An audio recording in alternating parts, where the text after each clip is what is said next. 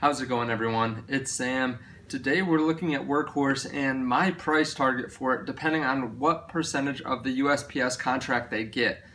Now, I am not the first person to do this. I've seen a couple other people, which I'll mention here in a second, that have done this, but I wanted to do this before they put out the videos and I just hadn't had the opportunity to. So hopefully you like this. If you do, leave that thumbs up. I really appreciate it. And let me know your thoughts on their price target depending on how much they get down in the comments. I appreciate it. Also, if you want to join our Patreon, I update you with everything that I'm buying and selling, and then I also do portfolio reviews on camera for our weekly dividend investing series. So if you want to join that, you can. We're about 4 weeks back in the portfolio review, so definitely get a hold of that quick and do that before we're pushed too far out. Also, if you want some free stocks, you can use the links below. You can get one free stock worth up to $1,650 with WeBull as long as you deposit $100 or more, or you can just start investing with M1 Finance, which is my favorite brokerage. So we are looking at Workhorse today at about 310 on Monday. So this is going to be a little bit farther back. The price might change a little bit in the next hour, but we're sitting at about $18.40 right now.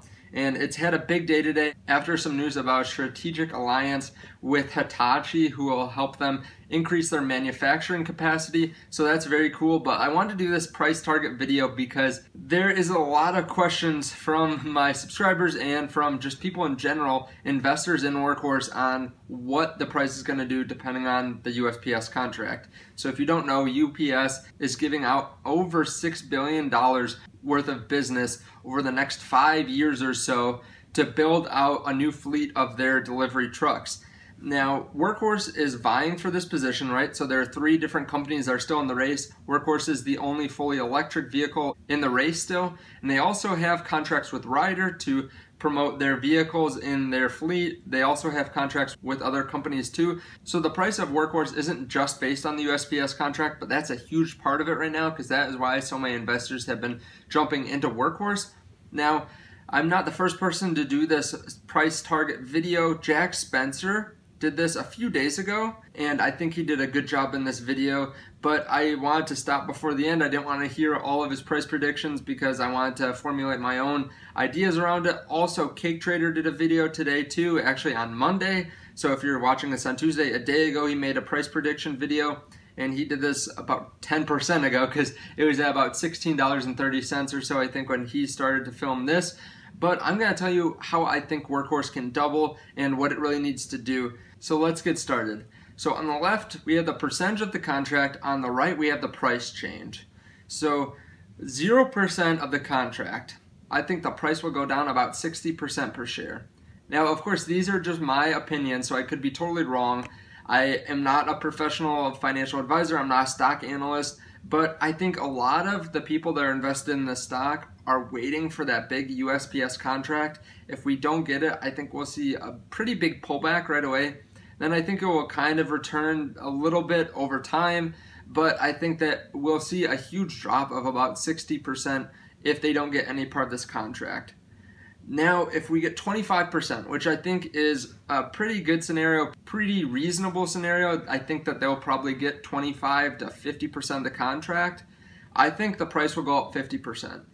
Now, my reasoning behind this is if they get 25% of the contract, that is about $1.5 billion over about 5 years. So that's $300 million a year. So they are about a $2 billion market cap company right now. If they get $300 million a year in revenue for this contract, and they have a $3 billion market cap, that will give them a 50% upside from where they are now. That would be a price to sales ratio of about 10. So that is a pretty reasonable scenario when you look at some of the peers it has in the EV sector. For example, Tesla, which of course has a much larger market and market opportunity than Workhorse has, but they are selling at a price to sales ratio of about 16 right now. And this was before they had their 10% jump on Monday. If you look at another company, NIO, they are at a price to sales ratio of about 15. So a price to sales ratio of about 10, I don't think is out of the question, especially when you think that this opportunity with USPS is not the whole market for the last mile delivery vehicles, right? So on Workhorse's last presentation, they say that's an $18 billion market. So there's still room for them to grow even after they get this USPS contract. But even if we just look at something like the S&P 500, that still has a price to sales of about 2.5 right now. So this is not out of the question for them to have a price to sales ratio of about 10.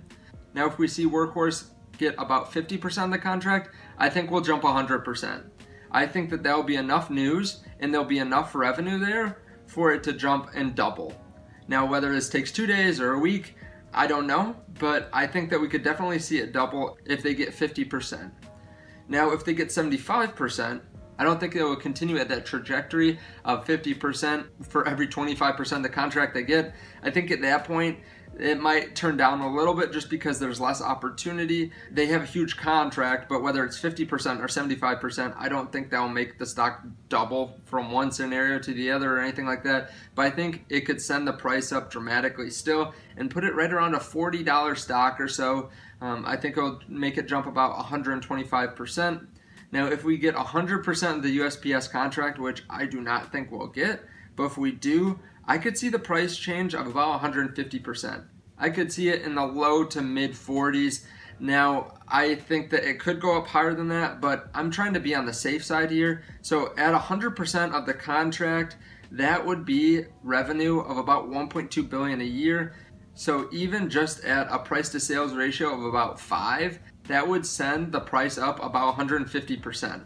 Their market cap's $2 billion right now. If it goes up 150%, it'll be at $5 billion, about $1.2 billion a year. That is just a price to sales ratio of 4. And I think at that point, we'll almost see so much growth in the stock that people will start to be a little bit cautious just because it's gone up so much so fast. And for the fact that this is a pretty small sector, right? So if they get the $6 billion contract, that is a large portion of the work and of the revenue that these companies can get this year. I think that, we'll probably see 150% return, give or take, maybe 50%. But I don't think we'll see it quadruple in value or anything like that, because that would send them at a price to sales ratio that is very high. And unlike NIO or Tesla, they don't have a huge market. So they're not selling to every person in the United States and the world like Tesla and like NIO, but they'll be selling to a lot of these companies that need the final mile delivery vehicles. So I could see them going up about 150%, but I don't see them going up a ton more than that. I think that would be hard to reach. But let me know your thoughts below. Let me know what your price target is on Workhorse with each of these scenarios, if you don't mind putting all that in there. Then also, again, if you want those links down below, get that free stock from WeBull, sign up for Patreon, or just start investing with M1 Finance. I would really appreciate it. It really helps out the channel a lot. Thank you for hitting the like button, and I will see you guys in the next video. Bye.